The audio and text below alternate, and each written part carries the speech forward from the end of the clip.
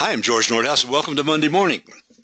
What you don't know about your agency carrier agreements. Holy goodness, because that is so important, and it's something that I hadn't thought very much of over these years. And then I saw what Judy Newman was doing on this, and this will be explained to you in just a second. She's the presenter, and I'll tell you about Judy. Let me show you just a second. Here's Judy's picture coming up, and she and I worked together for a lot of years. She was a consultant, still is a consultant with agencies.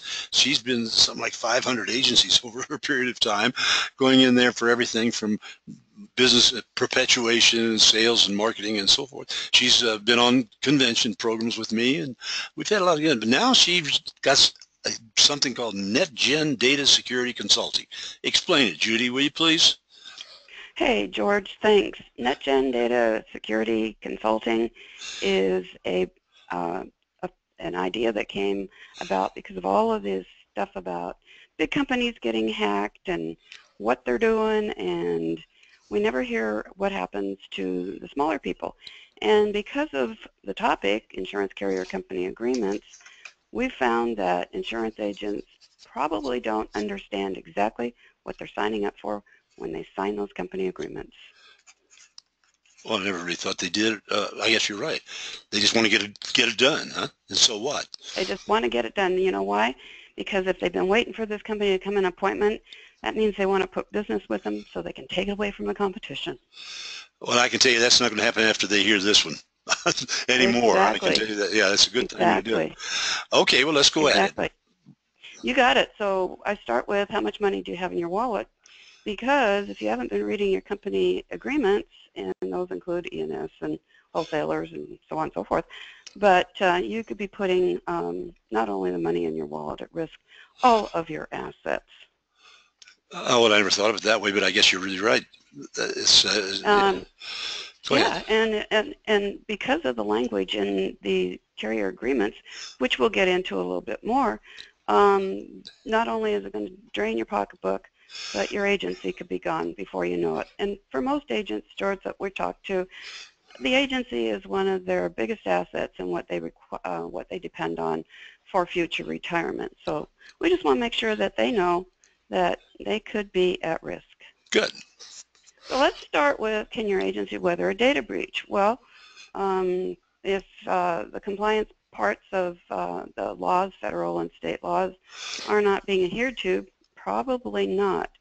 But in small businesses, we find that 84% of data breaches occur in businesses with 1,000 or fewer documents. Now, a small agency, and I'm going to say an agency, even with 15 or fewer employees, is going to have more than 1,000 records. Oh my goodness! Because it not only includes the current active accounts, but you got prospects in there. You've got files on old customers canceled or just went someplace else. So it's not hard to have more than 1,000 records, which puts you at greater risk. And 82% of breaches happen to companies with less than 100 employees. And a lot of that, George, is because when companies get larger, even over 50 employees, but over 100 employees, typically they're going to have an IT department and not somebody that's dealing with all of this stuff. And 80% of small businesses that get breached don't recover. That's scary. That scares me. I had no idea it was that bad. Let me ask this before you go further. Do agencies sometimes have, no, we're talking about agency customers here primarily, but do agencies have some data breaches occasionally? Yes. It's a very closely guarded secret. It's about as closely guarded secret as how many agencies file E&O claims. I can imagine. Which we don't know. Nobody advertises. Nobody talks about it because they don't want to encourage people to read it in the news and say, "Oh, guess what? I think I'll file an E&O claim." Where's the deep pockets these days? Right. But 80% of the breach businesses that fail to recover typically do not have any kind of a plan in place if something happens.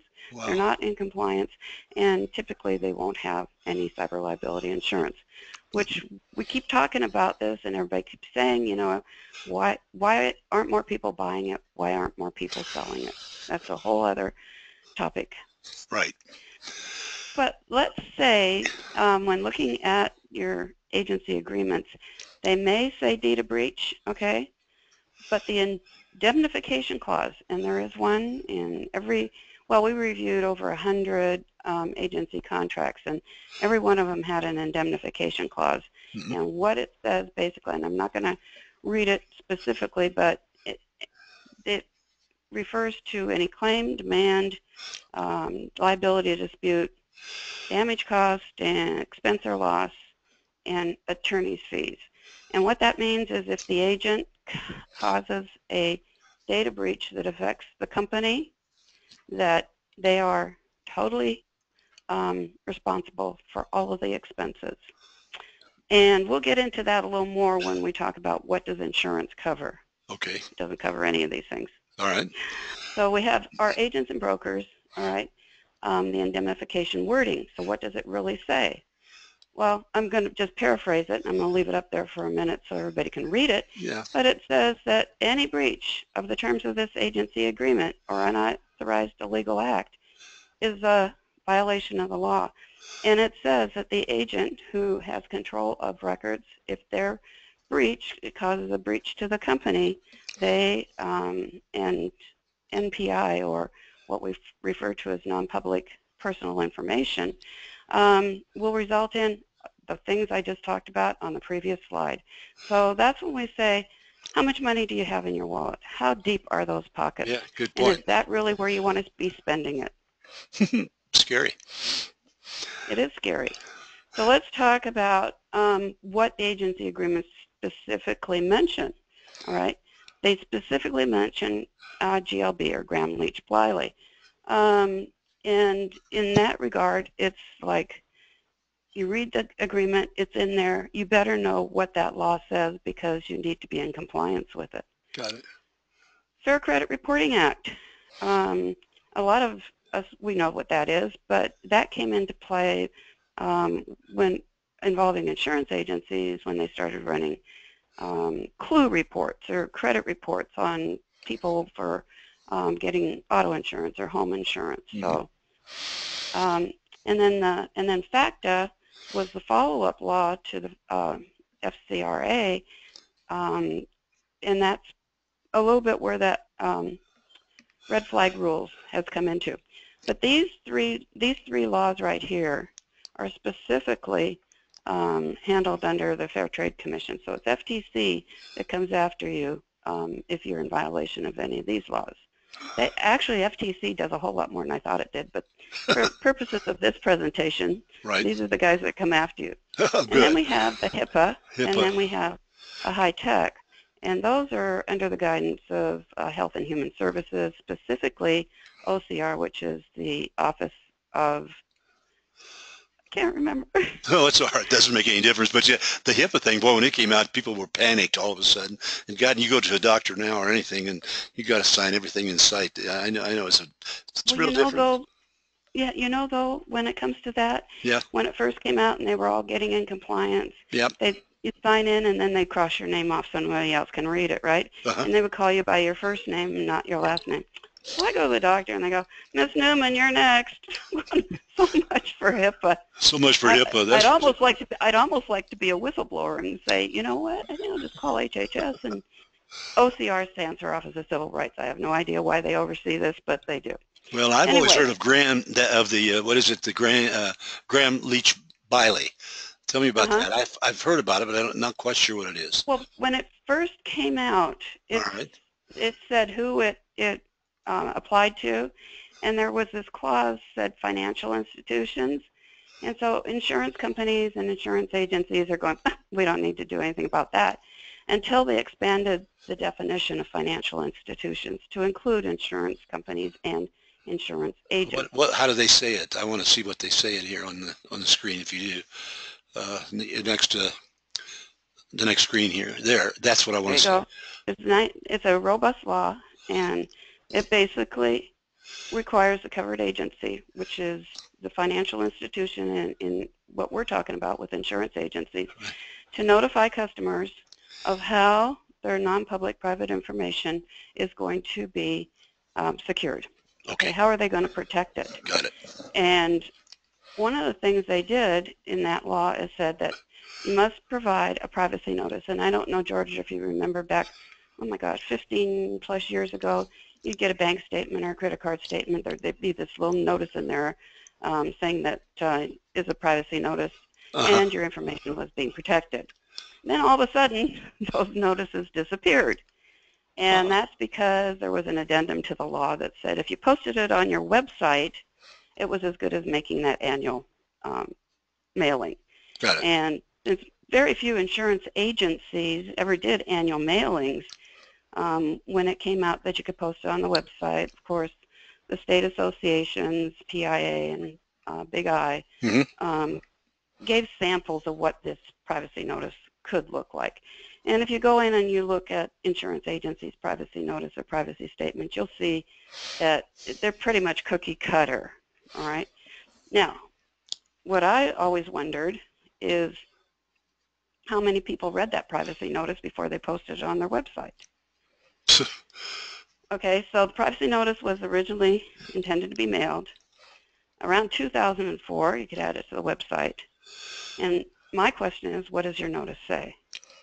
Since they're pretty much cookie cutter, all right, it talks about how you're protecting non-public private information, personal information. And what it says in there is that you have to secure the data and you have to follow guidelines. And when we talk about securing data, we're talking about how do you put it in a format that no one else can read it unless they have a password. Breach of contract in these agency agreements says that if you are not in compliance with GLB, which is the agency agreement, everybody pull out an agency agreement and read it. If you're not in compliance with GLB and what other federal and state laws may be specifically defined or just general, state and federal, you are in breach of contract, which means basically if you're in breach of contract, a lot of times you lose the contract, right? I guess so. You know, I don't remember seeing these on agency websites. I've just, you know, it's just something I'm not involved with, and we do a lot of agency websites, but our technical people do that. I didn't know that was on there. I guess they are, but go ahead. I believe you. Oh, you have one on your website too. Do I? Oh gosh, don't. Okay, yeah. I shouldn't have said that. I should know better than that. Okay. The main point of being in compliance with GLB or any of these other laws is encryption. Now, I have brought this subject up to a lot of agents as I go in and I'm doing audits and stuff, and they're like, we can't be bothered. If we sent encrypted email to our clients, they would get all you-know-what at us, and so we can't do this encryption. Well, the law says you have to. And I was talking to somebody who specializes in cyber liability, and they said the biggest downfall of any company is the failure to do encryption. So we put that at the top of the list. And agency management system like TAM, they have an arrangement with, I think it was RPost or somebody, but there's other companies out there that can do encryption for you. And encryption is what's called the safe harbor.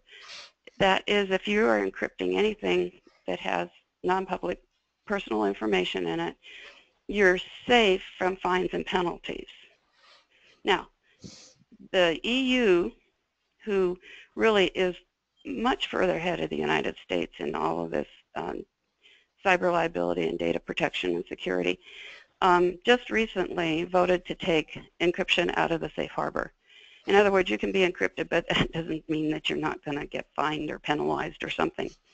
And earlier this year, the state of Tennessee, in their data breach response laws, took out encryption as a safe harbor. I would expect to see, over the next couple of years, the rest of the states taking out encryption as a safe harbor. I'm glad I don't even know what it is, so I want you to have you tell me in just a minute, but go ahead. What, safe harbor? No, I know what safe harbor is, but encryption, yeah. Just go ahead, though. Encryption is that. Later. Go ahead. Okay. All right. Security, you need a security plan, including your policies and procedures. In other words, your policy statement, your privacy notice, says that you're going to protect data, and you got a written security plan and procedures.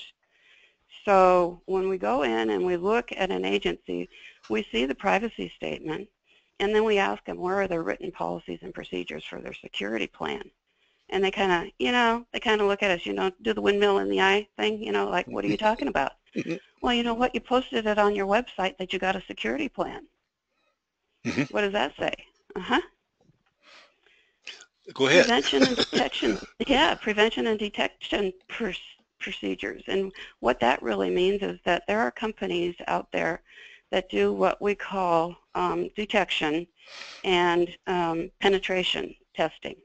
And what that means is that they'll monitor your system 24/7, on and on and on. And if there is any indication, like a red light goes off that says somebody's trying to hack your system, and we find that there are very few agents that have prevention and penetration procedures.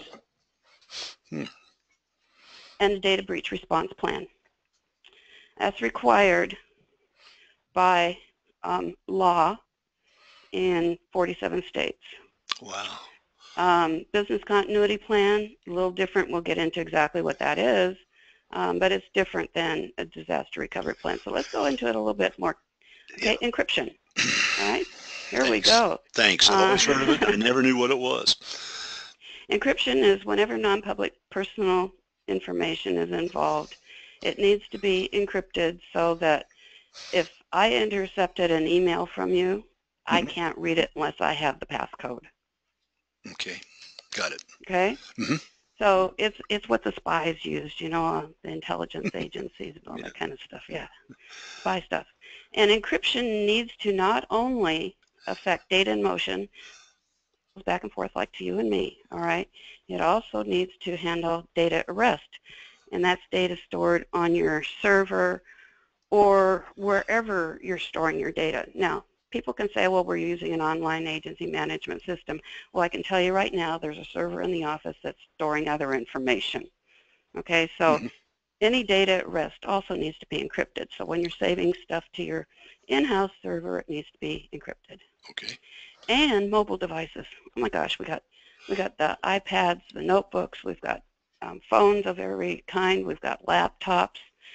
And what's the first thing? I don't know if you read anything about hacking. Oh yeah, everything. I can. What's the first thing is that somebody left their laptop in the airport.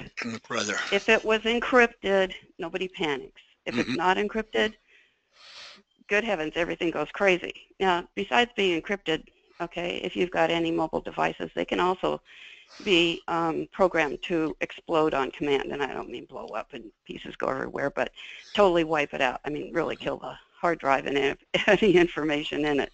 Okay. But that's encryption. Got it. All right, now your security plan. All right. We need to assess what kind of a situation you have. Walking into an agency, and I did this just recently, and they said, oh, we're not online. We store all of our information on our in-house server.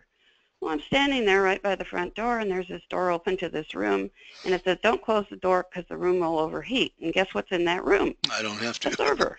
Well, how long is it going to take somebody to come in and just pick up that server? Especially when I asked if the stuff on the server was encrypted, and they looked at me like, what is encryption? In another language. With my stupid question. Yeah. So we assess the situation to see where exposures are, and that was just a simple one. It's about, there's just lots of things. Yeah. But a security team, you got to have somebody that heads up your security team. Now, we know in a small agency, you're not going to have somebody hired as a chief security officer, all right? But somebody needs to be in charge of working with professionals. In other words, you can outsource some of this stuff. Let me ask you something right there. Excuse me a minute. Do some big agencies actually have somebody does this a full-time job? Oh, absolutely. You can go to some of the larger agencies, and I know that you have some that you're in contact with, but ask them.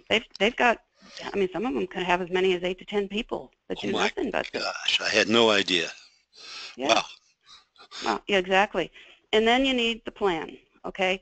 What are the things you're going to do? Who's going to be involved? How often you're going to test it? You know, and over and over and over again, you just have to have that plan in place. And it's not enough to just take and download a sample security plan off of the internet and say, oh, we have a security plan. If you don't know how you're going to use it and who's involved, it doesn't do any good. On the security plan, which is a requirement, and you said in your privacy statement that you're going to protect information, so you need to secure it. But in order for you to know if it's really working, you have to regularly audit it. There's always changes to software. There's changes to everything that's going on in the world of technology. So you can't just write it and put it in the drawer. And then you have to test it. Maybe some of that is that penetration testing I was talking about. But you have to have a process to go in and test. Are people turning off their computer? Does it time out after somebody's not at their desk for a certain period of time, etc.? Oh, boy. And then training. Everybody in the agency needs to have training. And some of the laws even require that this training should take place annually on the security policies and procedures, what they should be doing.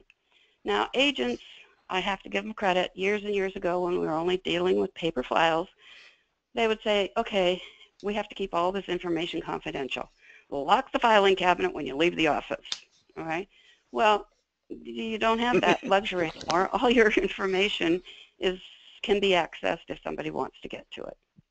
Now, just for grins and giggles, I had a college student from a local university here hack into a couple agencies, and they were absolutely incredibly shocked that anybody could do that. Wow. And he did it within 2 or 3 minutes. Yeah. Scary. So that's how we kind of get that. Yeah, that's how we kind of get their attention. So on the security plan, doing all of the assessment teams, et cetera, you do it over and over again each year. Wow. Make sure you're up with the latest. I had no idea all this. Okay. I'm learning. Keep going. So one of the other things that's required is data breach response plan. Remember, I said in the carrier agreements it says being in compliance with all federal and state regulations as it refers to privacy, etc. So 47 states have data breach response laws. And it tells you what you need to be doing, how much it's going to cost you if you're not in compliance, the fines and penalties, and so on and so forth. That's in 47 states. There are 3 states that don't have it, and that's Alabama, New Mexico, and South Dakota. Besides the 47 states, there's data breach response plans requirements in D.C., Guam, Puerto Rico, and the U.S. Virgin Islands. Massachusetts and California were the first states to do this. So if you read their data breach response laws, everybody else kind of followed the same outline. Those are still two of the stringent. They are really tough laws to be in compliance with. So if you understand what those laws say, the rest of them pretty much follow suit. Well, you said New Mexico. Of course, I'm in New Mexico and Santa Fe. We're the state capital, so I'm going to go down and see the governor as soon as it's over. There you go. Get it done. Yeah, done. there's no data breach response law in New Mexico. Okay, I'll work on it. Yeah, my brother lives in New Mexico too. Oh, so, does he? yeah. I'm just kidding, no. I'm really kidding. Go ahead. Go forward. Okay, so in the data breach response plan, you have to have a response team. In other words, you get notification, and maybe you've been smart enough to hire, somebody that does penetration testing or watches your system 24/7, and the red light goes on, and they contact you and say, you need to go shut everything down, put a bomb on it or something. But you need your response team. Who's going to do what? All right. If you were smart enough to buy cyber liability insurance, you need to know how to submit the claim and put them on notice that you have reason to believe you've been breached. And this isn't something you want to wait on, all right? This is something that if you have any inclination that there could be a claim, you want to do it very quickly. Okay. And your external resources, the next person that you call is an attorney, somebody that specializes in data breach laws. And then you have in your plan all your remediation measures. And some of those, I think people who have worked with somebody a doctor or a hospital or whatever that supposedly have been breached, you get this letter that says, if something happens to your credit cards or whatever, they give you this, like the LifeLock thing or whatever. So remediation measures, how are you going to take care of the breach? If you don't have insurance, it's very costly. For example, if you had 5,000 records that were breached, the average cost to get all the notifications and everything done is about $215 a record. Oh my gosh, that's 100,000 or something. I can't do it that fast. No, it's over $1 million. Over $1 million. Now it shows why I'm not rich. See, I can't. Right. Wow. Right. I didn't have any idea of that. Yeah. And so, 10,000 records, that's, 20 million. So, Yeah, I got it. All right. Okay. So anyway, the expense could be enormous. And just an aside, I've looked at agents that are buying cyber liability, and they're not buying enough coverage. That's just They're not buying enough coverage. Let's repeat that a little louder, please. Because, not enough coverage, because most of the policies that they're buying are, what do we want to do? Scaled down. They're not the same kind of policies that a Target would buy. They're scaled down, and attorney costs are included in the limited liability. They're not outside of the limit. Okay. So if you have $1 million of coverage, and you need to do all this stuff, send the notification, get a forensics expert in there, get the computer people in there to fix whatever's wrong, and so on and so forth, and then you got legal fees on top of that, $1 million isn't going to cover it. It won't be enough. Okay, go forward. Okay, so that's just a starting point on a data breach response plan. Now we'll talk about that other thing, and I like to refer to this as my four-legged stool: privacy plan, security plan, data breach response plan, and the business continuity plan. All right. And this stool is made up to have 4 legs, and if you only got 3, what are you going to do? You're going to fall over. Fall over, right. Right. So unlike a disaster recovery plan, the BCP covers a broader range of issues. A disaster recovery plan, not everybody has them. Not every agent has them. We know, I'm in Florida, so we know most of the agents here have one because, they worry about hurricanes. My guess is that, back several years ago when Hurricane Sandy hit New York, New Jersey, they were less likely to have a disaster plan on what to do after a hurricane because they just didn't usually hit there. But in a business continuity plan, we're looking at what are the key business activities? What are the things that the agency does that, if interrupted, could put them out of business? And identify the critical business functions, and that's being able to be in contact, one of them being able to be in contact with your clients all the time. Don't answer the phone, they go someplace else.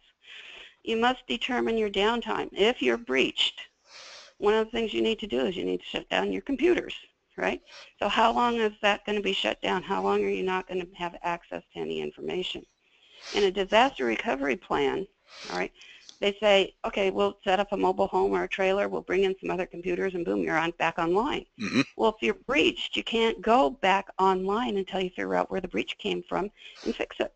And that doesn't happen as often as, or as fast as people would like to think it does. Okay.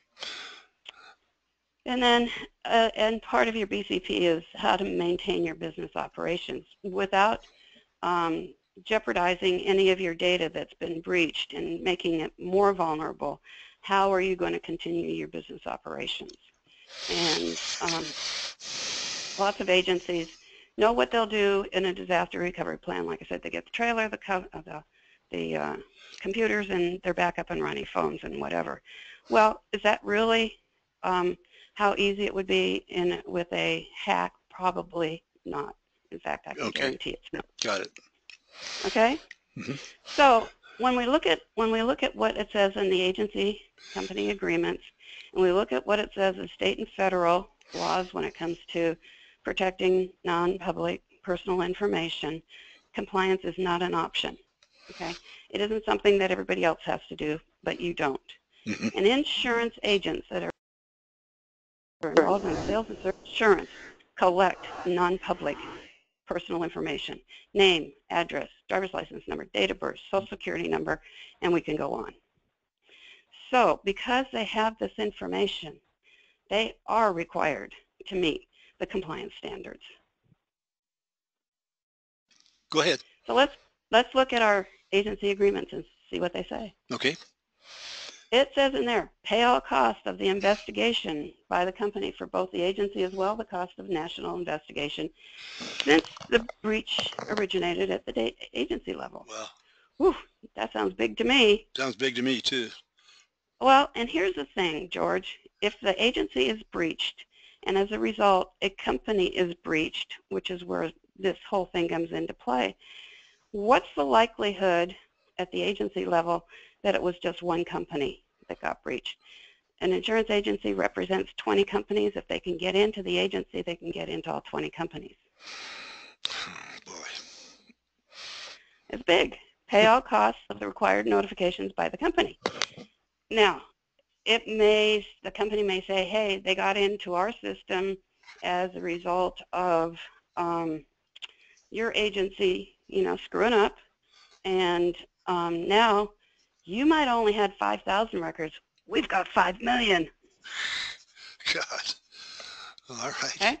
Yeah. And even on most cyber liability policies, if there is third-party liability coverage, it's very limited. Pay all the costs of the attorney's fees and pay all defense and liability costs incurred by the company. We can be talking massive amounts of money in that little stack I showed on the first slide. I believe it. Wouldn't even begin to cover it.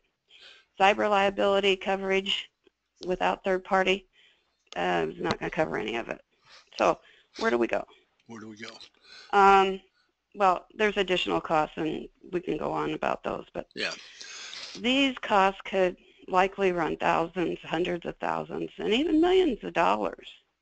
And most small agencies that I know of, George, don't have that kind of loose change hanging around. Most big agencies don't either. But go ahead. There you go. All right. So what we recommend and suggest is carefully check all of your agency agreements. If you don't believe that, I've looked at over 100 of them, including the addendums that are sent out by email that don't require a signature. One that pops to mind is when Travelers sent out an addendum. Mm-hmm. When they sign an agency up to access all of their files online, it specifically says in there what you're responsible for.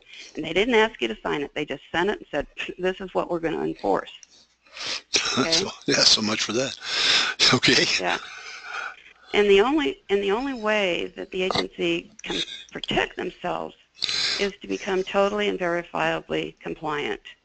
In a small business like the agencies that we're talking about, we're not talking about the ones that have big security teams and everything, but we're talking about, our friends, 50 or 25 employees and under. Yeah. Local agency, 1, maybe 2 offices. Right. They need to understand the 4 legs of compliance, and they need to focus on getting that in place.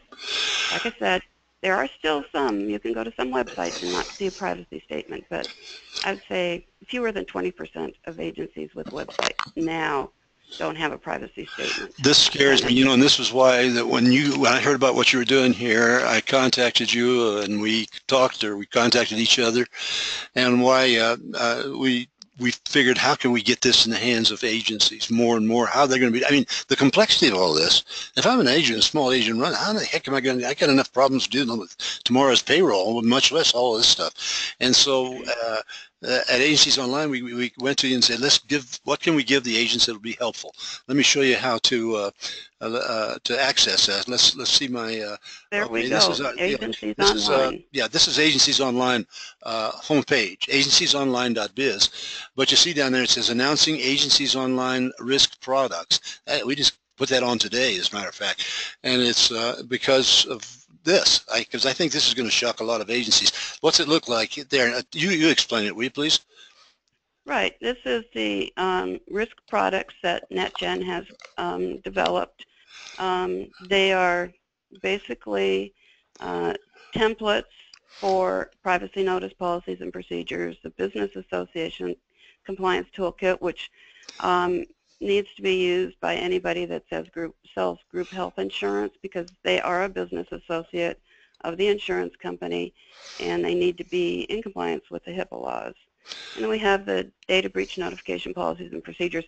And some of these templates are up to 7,500 pages because it goes through what you need to have. Here's a sample. You can fill it in. Here's the training program. Here's your assessment. And all of these require assessment. So there's an assessment in there, ask you questions, and as you start answering no, you start to realize some of the things that you need to do. Anyway, policies and procedures for what vendor agreements, all right? Yep. Independent vendor agreements. And an agency said to me, well, you know, we have our agreement with XYZ Agency Management System. I said, have you read it? It might scare you. And yeah, that's a whole other topic for another time. But they said, well, what other kind of vendor agreements would we have? And I said, well, do you have a consultant that works on your computers for you? Do you do payroll? Do you have a rating system software? That's just to name a couple. What kind of vendor agreement do you have that says they are responsible for protecting any non-public personal information that they deal with for you? A payroll company, that information is your employee information, all right? A third-party consultant that works on your system, guess what? They have passwords to everything. So you have to have the vendor agreement, and you have to have it in place, and it's required. The security rule, policies and procedures, or the WISP as we call it, written security policies. And it's not just enough to have 2 or 3 pages of what you might find online. It's to have the whole process that we covered earlier. All right. Now, what is that? Excuse me for interrupting, but what is the white paper? I haven't been in it yet. The white paper is a study that I did with a gentleman by the name of Bill Larson.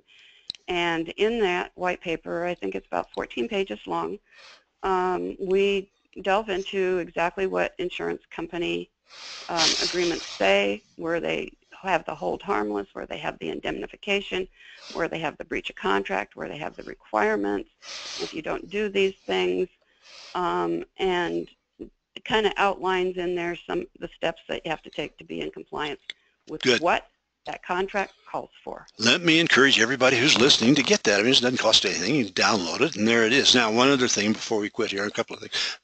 Agency guard, what's that? Oh, well, before we go to agency guard. Yeah, that was down at the bottom. That's right, leave this. But go ahead. What is agency guard? Okay. Agency guard is it's a product in development right now by agencies online that will tie together any exposures that you have in the event of a breach between what your cyber liability policy coverage and what's not covered. Oh, that's good. I mean, I knew that I knew that the team was working on it. I'm only the chairman of the board, but and I knew that Val Jordan, our president, has put this thing together, and she's really good at this. And it hasn't been easy. It isn't easy to, but boy, I think it's needed. No. We don't usually make this a commercial, but I mean, in this case, I hope you guys will all stay. And then here's what Go ahead. And then just to get an idea of where you might be in your compliance efforts, we have a little simple survey at netgensurvey.com. Take the survey, click submit, you'll get the results right back that says that you're in compliance or not in compliance. And if you're not in compliance, we should probably talk. No, okay. There's agency guard. Agency guard, yeah. It's for insurance agencies. It's couples of, like I said, couples of cyber liability policy with the other contractual liability issues in your carrier agreements. And according to Val, stay tuned for when it's available. Well, that's great. I'm glad we're doing. I'm glad we're working with you, and I hope we can fill in a lot of needs for agents. There's a way you can contact. I can't imagine an agent not going ahead and taking that free compliance thing. You know, I mean, why not? For gosh sakes, Judy, any last thoughts? Just my only word of caution is don't assume you're in compliance unless you have somebody that's done some testing or you've done an assessment, or just take the survey. It'll help you out and at least point you in a direction where you need to go. Well, I'm glad. And of course, NetGen and I myself are ready and willing to help. I know you are, and I'm really glad that we can announce it. I feel like we're really doing a wonderful thing for the agencies, our members and others, not even agencies, online agencies can get this, and it's just great. So I'm glad, and I appreciate what you've done, Judy, and we'll be in touch, and we'll come back on it a little bit later, not today, but I mean in the future, kind of bring people up to date. So once again, hang in there, Judy, don't stop. Okay? I won't, George. Thanks for the opportunity of presenting some of this information to agents out there. It's my pleasure, and I'll see the rest of you next Monday morning.